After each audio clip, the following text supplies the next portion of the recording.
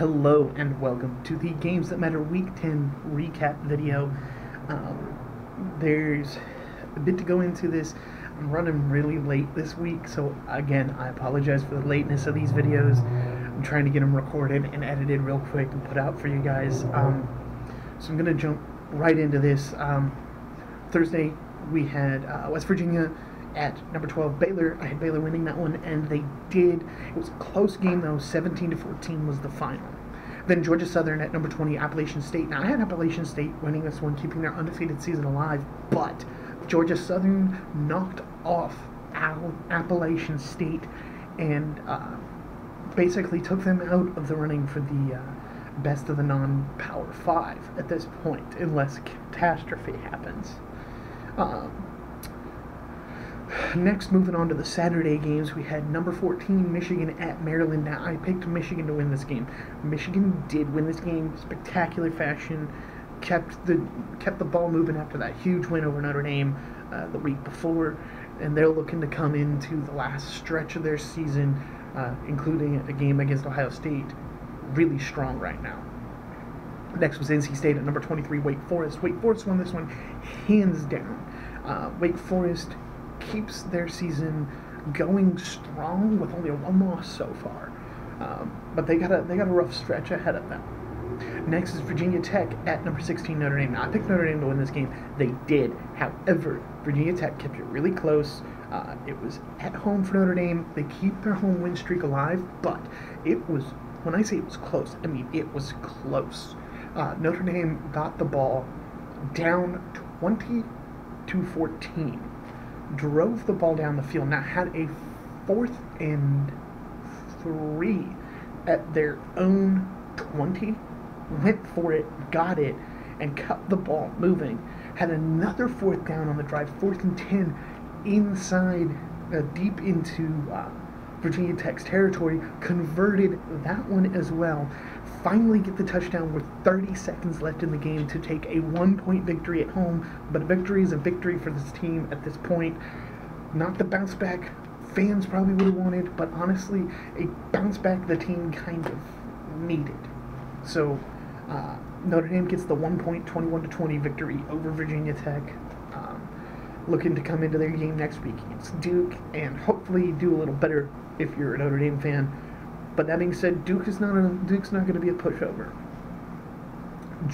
Number 8 Georgia at number 6 Florida. It's at a neutral location, and I think that actually helped Georgia. I picked Georgia to win this game, and they came away with the victory. They'd keep their hopes alive as they continue to try and make their way back to that SEC championship game.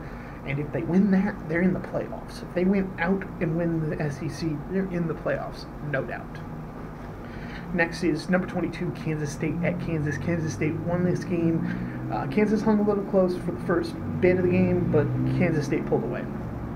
Wofford at number 4, Clemson. Clemson won. Number 9, Utah at Washington. I picked Utah to win this game, and they did. Now, Washington did keep it close for a bit, for the very beginning. But Utah ran away with it, if I'm remembering the score correct. So Utah keeps their hopes alive, and we're looking at getting closer and closer to a late season match with in the Pac-12 championship, potentially between Oregon and Utah, which would help boost both of the winner of that game into a position of potentially playoffs. Ole Miss at number 11, Auburn. I'm picking Auburn. I picked Auburn to win this game at home. They did. However, Ole Miss kept it really close. Auburn escaped with a win, in my opinion, on a team that probably they should have beat a little better. That being said, I think they were licking their wounds after that close loss to LSU, and they may have been caught sleeping on Ole Miss. Number 17, Cincinnati at East Carolina. I picked Cincinnati to win this game. They did. They beat East Carolina, but East Carolina hung with them the whole way, and I believe the final was 47-44. It was really close and high scoring.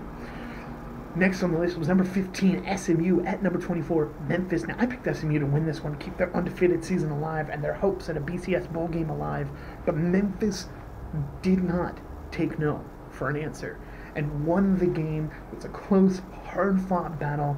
Memphis ended SMU's undefeated season and puts themselves in a position to go to basically control the conference from here on out. If they win out, they are in the conference title. Number 7, Oregon at USC. Now, I picked Oregon to win this one. They did. USC's a good team, and they're doing wonders considering the situation they've had with their quarterbacks coming in and out, coming and going. So, not surprising that they would lose to Oregon, but still, I don't think that detracts from this USC team and their grit. And that's a lot coming from me. I don't like USC, but their grit and their determination and their just ability to continue to put up quality games while the personnel at a key position like the quarterback continuously changes out. It is, in my opinion, a sign of a good coach, and I hope that the university will see that for their coach's sake, that it's not his fault his players got injured, and they're still doing the best they can, all things considered.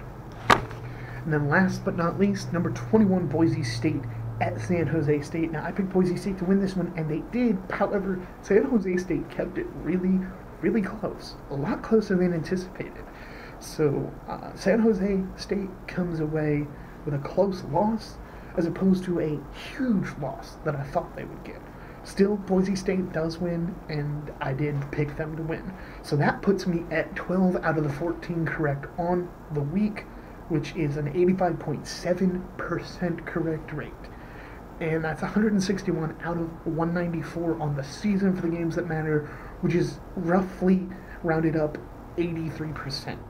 So that is it for the games that matter week 10 recap video. Thank you guys for tuning in again. I'm sorry for rushing through this, but it's been a lot on the plate, and it's just with work and trying to work out, going back to school, working 2 jobs. It's been really hectic.